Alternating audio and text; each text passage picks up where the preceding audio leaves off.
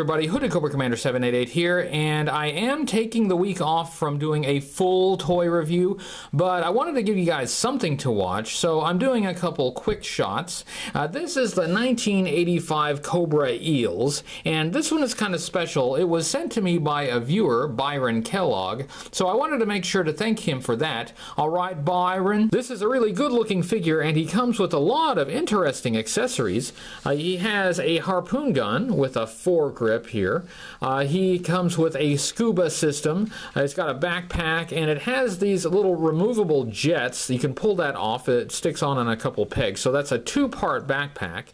He has swim fins, as you would expect, and then he has this rebreather hose that connects the backpack to his mask on a couple pegs, and this rebreather hose is the most frequently lost part, and this is what was keeping me from having a complete Cobra EELS.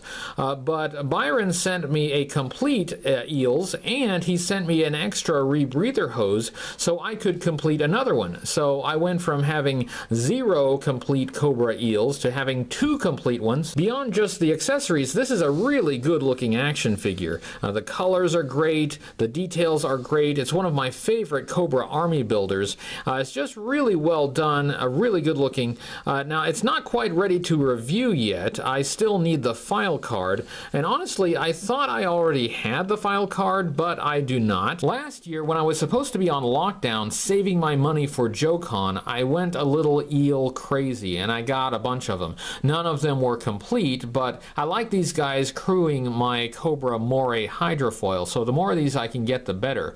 But now I've got a couple complete ones and I'm really happy about that.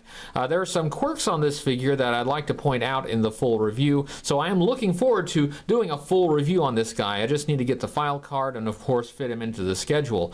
But I thought you might enjoy this quick look at the Cobra EELS. Look for 1 or 2 more quick shots in the coming week, and I'm already hard at work on the next review, so look for that pretty soon. That's all for now. I'll see you next time.